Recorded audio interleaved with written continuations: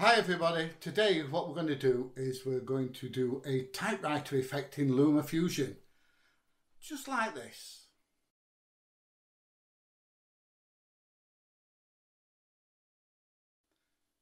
And by the end of this video you're going to be able to make this typewriter effect, save it so that if you do need to change it in the future, whether you're changing what it actually says on the typewriter effect, whether you want to change the font, change the colour from say black to white depending on the background that you've got it on, you'll be able to do all that without starting from the beginning and doing it all again. Absolutely superb. So the first thing I'm going to do is open a new project, and we're going to call the new project Typewriter White. The reason we're calling it Typewriter White is the font is going to be in white so that we can see it on a dark background. We are going to be making a dark one later, so we do need to distinguish between them. Then what I'm going to do is I'm just going to add my basic text, and I'm going to make it about 10 seconds long. The reason for that is it gives us a chance for the typewriter effect to be seen, and then the text be there long enough for us to be able to read it. And all I'm putting in for the text is my name, Peter Alsop, but we will expand on that in the very near future. Once I've added the text, what I'm going to start doing is go back to the timeline and start chopping that 10 seconds up into smaller sections, usually about 1/4 of a second. And I want a section for each letter and space that I've got.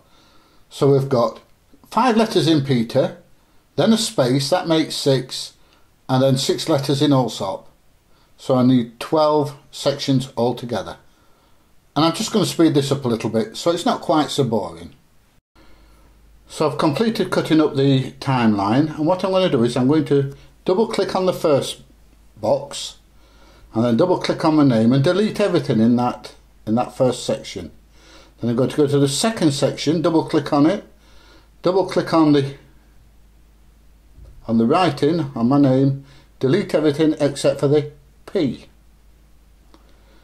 Go back to the timeline, and then I'm going to double click on the third one, double click on the text, delete everything except for the P and the E.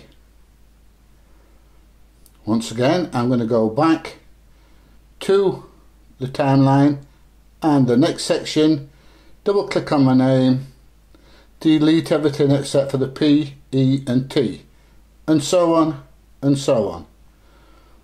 And eventually you'll see that we start getting my first name, Peter, coming up, all ready to go. So there we go. Delete everything except for Peter. And we do exactly the same for the space as well.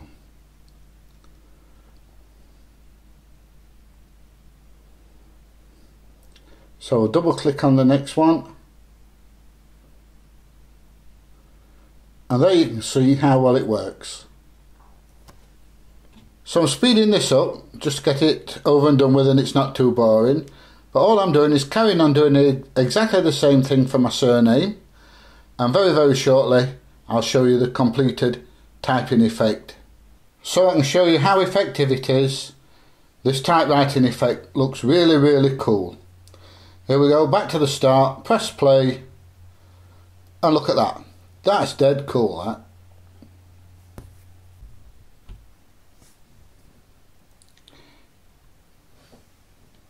Now comes the important part, actually saving the project.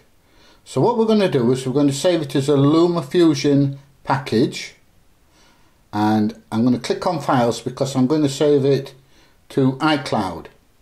Make sure it still says Typewriter White, click on Upload, and I'm saving it on iCloud, and then I've got a folder Luma, and then inside that I've got one that says Intro and Stuff.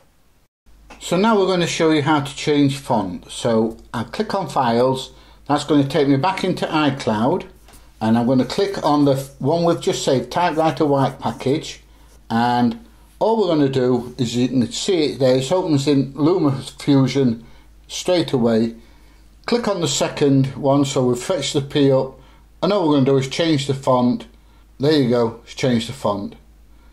Go back to the next one, once again, change the font. And it's as simple as that, it's dead easy. Just go through the whole thing and change your fonts as much as you like. Remember, save it same as last time, just give it a new name. So now I'm happy with the finished product. I'm going to save it as a movie, and I'm going to save it in my photos folder. I'm going to change the resolution to 4K eventually. Come on, up, up, up, there you go. And then I'm going to save the video quality as Ultra, going all the way. There it is, it's right in the movie now. And as quick as that, it's done. So I'm going to go to my photos folder, click on it and let it play, make sure everything's okay. Happy as Larry. Great stuff. What we're going to do now is we're going to add some extra text, because I don't just want my name on there. So I'm going back to iCloud, and the zip file is there. So we're going to click on that, and let's just make sure that everything's working all right. So we're going to scroll up and down, make sure everything's okay. So what we're going to do now is add some extra text. Double click on my name so I can edit. I'm going to click up in the top corner here, and then I'm going to hit return, because the next text I'm going to put is going to be underneath my name. And I'm just going to write it in now so you can see exactly what I'm going to put underneath my name. And it's a tutorial. So let's crack on. So we've got the T in. Let's go and put the next letter in. And it's exactly the same as before. Double click on my name, click in the top corner there, hit return, and put the T and the U in, and go back to the timeline. Okay, you might see a bit of a problem here.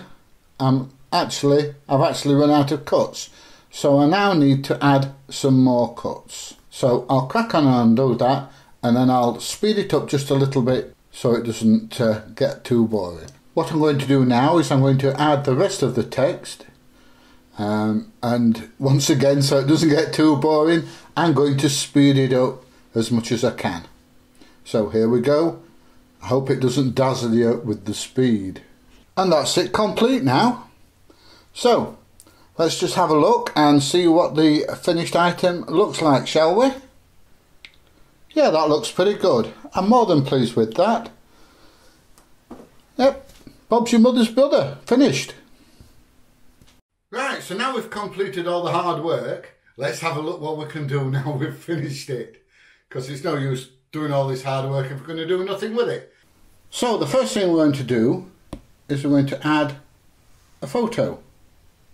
I could put a video in if I wanted, but photo will do. And I'm going to make it so it's just over 15 seconds long.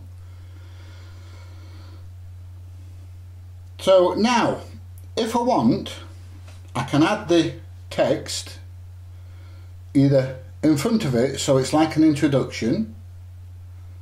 So I would do this kind of thing. So that's the photo I've got in. So I can put it in front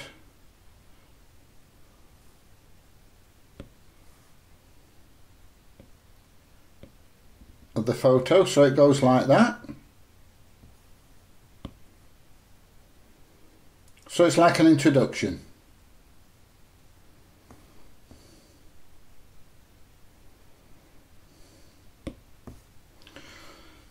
But what I may want to do is put the text over the top of the photo. But the problem here is I can't see the photo underneath because the background's not transparent. But we can change that, and this is how we do it. So just make it a little bit bigger.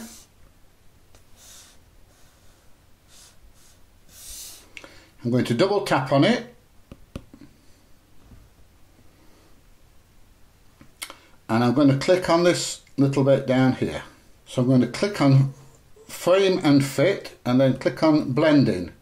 And I'm going to change the blend mode from normal to screen. And there you go. So let's go back now and let's play it again. And there you can see the text is coming out over the top. That's great. But I might not want it smack bang in the middle of the screen. So what am I going to do? Once again, double click. And I've got size and position. So I'm going to make it smaller. And I'm going to move it. I'm going to place it there. Alright, so let's try it again. And that's a little bit more discreet, but the message is getting out there. Well, I hope you've enjoyed this video. If you have, please give it a thumbs up and share it. Please subscribe, I'd love that. And ring that little notification bell. If there's any videos that you'd like me to make in the future, please leave a comment in the section below and I'll do my best to make that video for you. Anyway, I hope to see you all soon in the next video. See you laters.